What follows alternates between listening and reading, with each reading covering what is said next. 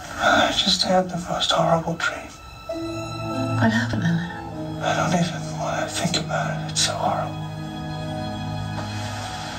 We wanted to end the series as a love story between a mother and a son. That was what the show had always been about to us. We always saw the show as kind of a romantic tragedy between two people who loved each other more than any two people could possibly love each other. You wanted good things for them because you saw, under different circumstances, that they could have had a very happy life.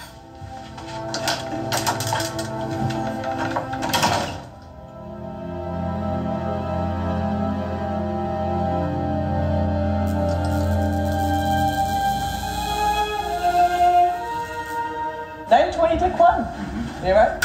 Our mission when we started the show was to make you love Norman Bates. We want you to care for him. We want you to love him. And that felt like an incredible ride to take the audience on. What if we could really get you in the shoes of this character who was destined to become a serial killer? I'd like to report a murder. My name is Norman Bates, and I killed Sam Loomis. It was always our idea that we would crisscross our story through some of the mythology of the Hitchcock movie. Season 5 starts with Norman kind of in the same place that he is in Psycho. He's living alone, his mother is dead, he's imagining that she's not. The instinct was always to go through Psycho. Start and set up the Bates story, to weave Psycho into that, to go through Psycho, come out on the other side of it, but end it differently and have it go off in a different direction. It isn't us doing Psycho, it really is us smashing into Psycho. Oh, hello.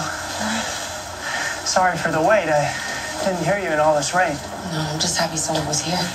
Well, welcome to the Bates Motel. We finally introduce the iconic character of Marion Crane. It was amazing news when we found out that Brianna was going to be Marion Crane.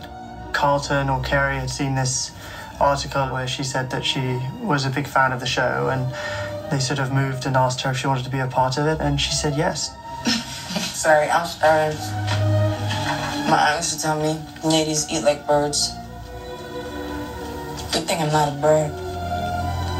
Rihanna's version of Marion Crane is a contemporary woman, strong, edgy, in love.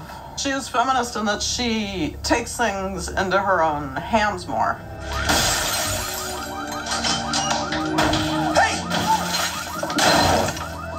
What the hell are you doing? It's an original story and it has its own course of things, and I think the audience will be really surprised and excited to see what happens to our version of Marion Crane in our story. Get out of here while you can, okay?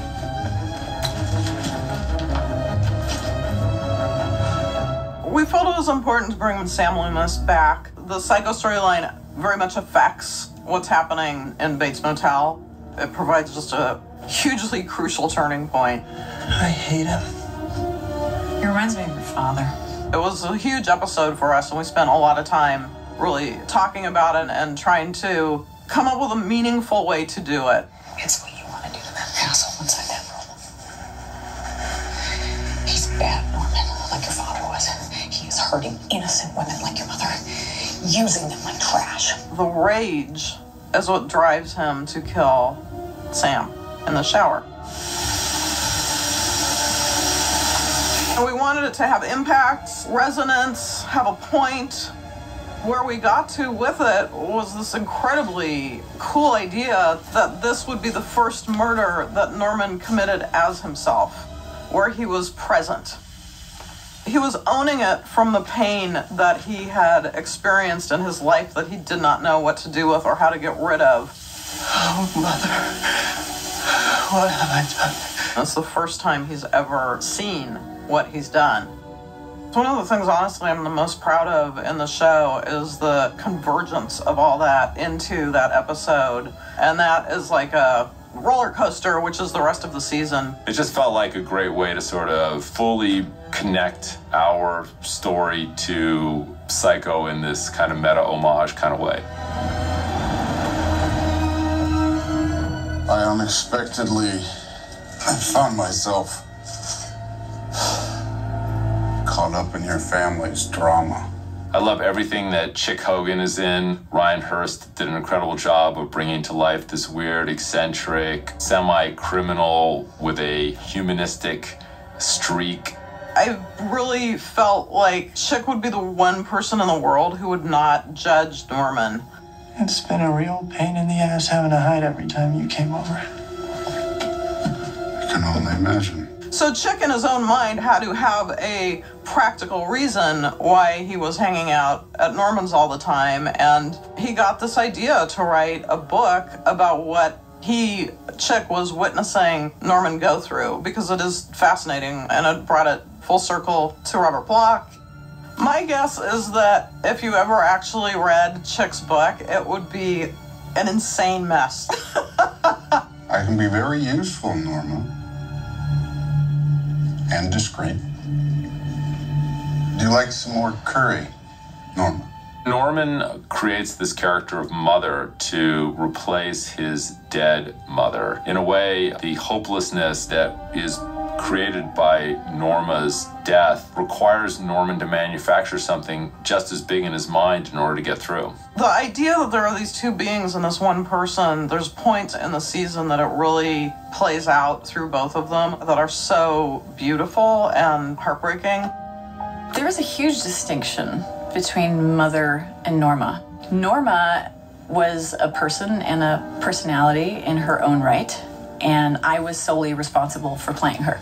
Mother is a construct of Norman's ailing, fractured psyche. She is a deviant personality, and alternately, she also controls Norman. I'm gonna wake you up when things are safe again, okay? It's been great fun this season to explore those moments when Norman becomes mother.